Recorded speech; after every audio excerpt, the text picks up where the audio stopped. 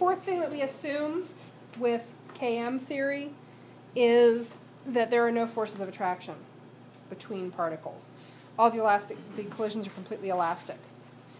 This is a lie. This is a flat-out lie. We're going to talk about a really fun chemist/physicist name who, well, we'll get there. Okay, so I want to ask you a question before we go to that next slide. Have any of you ever, pardon? It doesn't. Well, it could. Okay, everybody take your hand. One hand. Put it on your forehead. How do you feel?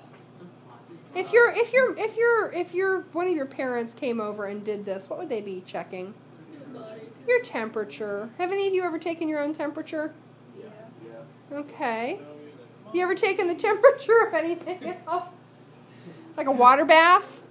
Or a beaker full of oil? Yes. What are you measuring when you measure something's temperature? Good. Okay. Well, okay, so temperature is just a proxy. Do you know what a proxy is? Something that stands in for something else. So it's something that is tied to and represents. Yeah. So when we measure temperature, temperature is a proxy for actually the average kinetic energy of those molecules. That's what you're measuring. So, do you remember any equations about kinetic energy from physical science? It's one of the 3 equations the state of Ohio says you need to know. Woo! Oh, wait, you have it in your notes. You brats. You brats. Okay, yeah, fine. What do you know? What do you know? Yeah, kinetic energy is equal to 1/2 mass velocity squared. So, if temperature is an approximation of kinetic energy, if we've got 2 different gases, let's say we have hydrogen gas, and let's say we've got, let's think of a heavy gas, oxygen gas, O2, 32 AMUs per molecule versus hydrogen, H2, which is what? 2.02. So 16 times as massive. All right. If they're at the same temperature, they have the same amount of kinetic energy. Well, if they have the same amount of kinetic energy, but they have radically different masses, then they must have radically different velocities also. Which do you think is going to move faster? Big, heavy, chunky oxygen or little, lightweight hydrogen? Little, lightweight hydrogen. Hydrogen is the, I'm thinking wrestling. What's the lowest weight category? Okay, hydrogen's the 106 wrestler.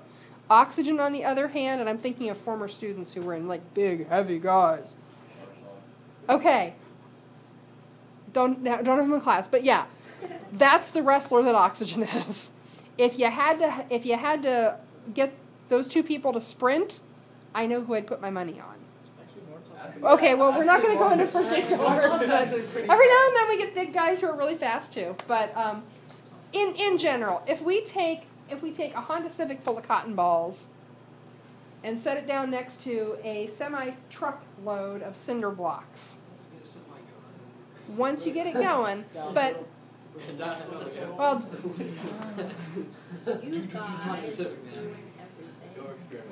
yeah. So typically, heavier things are going to move more slowly. It's going to take longer to get them up to speed. They're going to accelerate more slowly. So heavier molecules move more slowly. Okay, those are our 5 assumptions. Now, basically what that does is those 5 assumptions explain how gases behave. You know that gases can expand to fill their container, right? They don't have a shape. So I have a balloon. I put gas into it. The balloon will expand until that gas fills its container. It can also be shaped. So I've got my Professor Mole balloon here. Woo, Professor Mole. No, I filled this with CO2 and water vapor, and probably some sulfur compounds. But anyway, we'll figure that out later. So I can compress this. Yes. I can change its shape. If I change its shape too much, Should have got one of the long. the ones I should have Like, made balloon animals. yep. I'll keep that in mind for next year. So, gases also will slide right past one another. They're a fluid. So are liquids. Liquids and gases are the two states of matter that we call fluids. And they flow. Has anybody here ever had this experience? Yes. This is homework.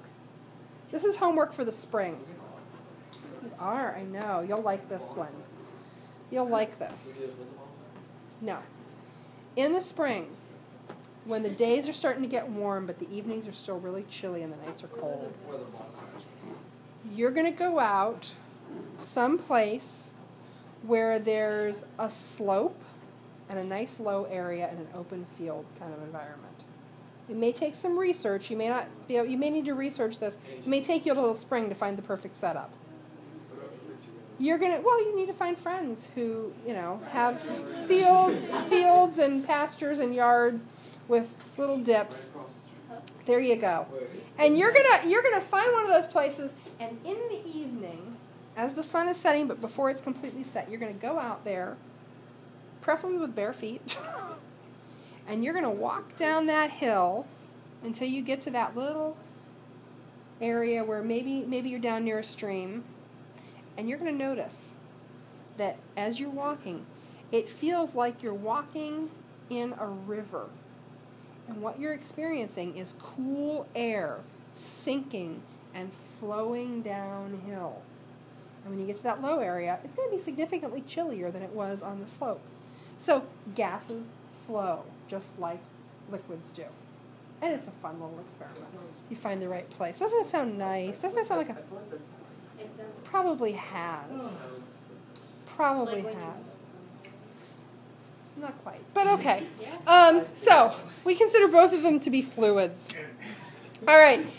Gases are very, very low density. So you measured the density of olive oil in your last lab. What units did you use to measure it? Jot it down. Don't yell it out. Wait, what? You measured the density, or you calculated using the density of olive oil.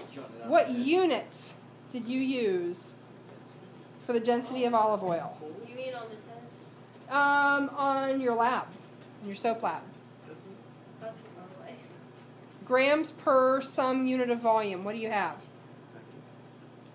Grams per cubed. I asked him.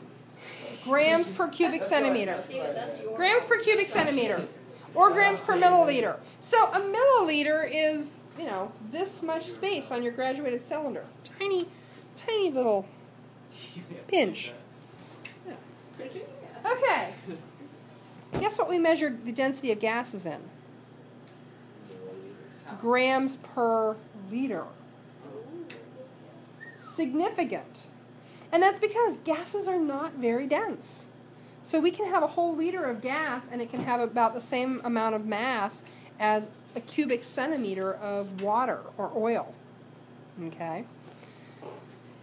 Because of that, we can compress gases, and you owe a lot of stuff to that. Pneumatic systems of all sorts, tires, the tires you probably got here on this morning, pumps, lifts, all sorts of neat things.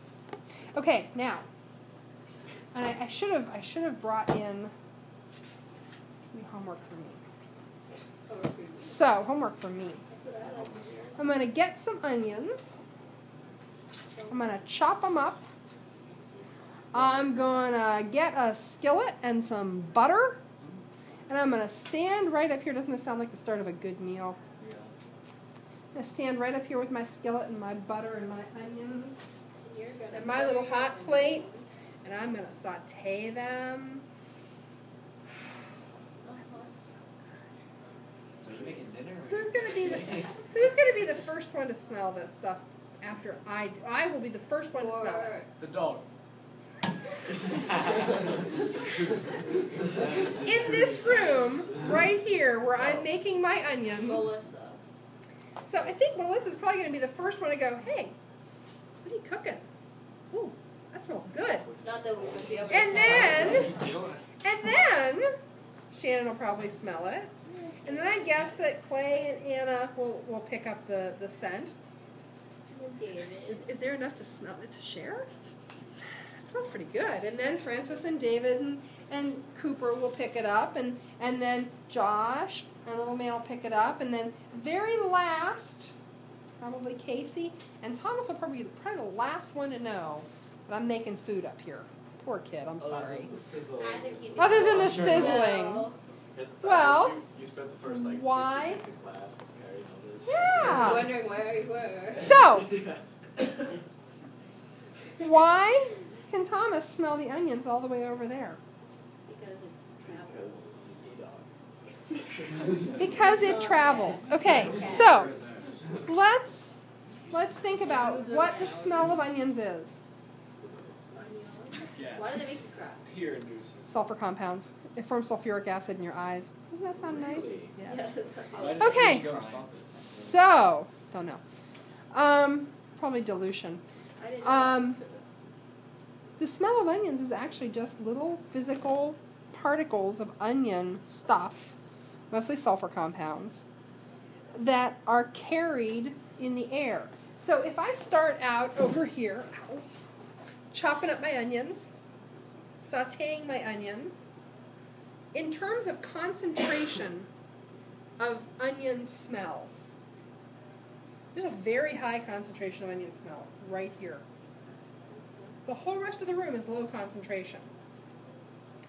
Those onion smell particles, those sulfur compounds or whatever else, are going to travel through the air until they're equally distributed throughout the whole room. That's diffusion. And you studied this in biology. I think you guys are talking about it in biology right now. You're talking about diffusion in liquids, where we have a substance that moves from an area of high concentration out to be evenly distributed throughout. So, gases diffuse. If you have siblings and you have taco night, you know about this. So, and they just let that one go. Amazing. Okay, that's good. That's for the best. I like that. Now, you guys are, we're gonna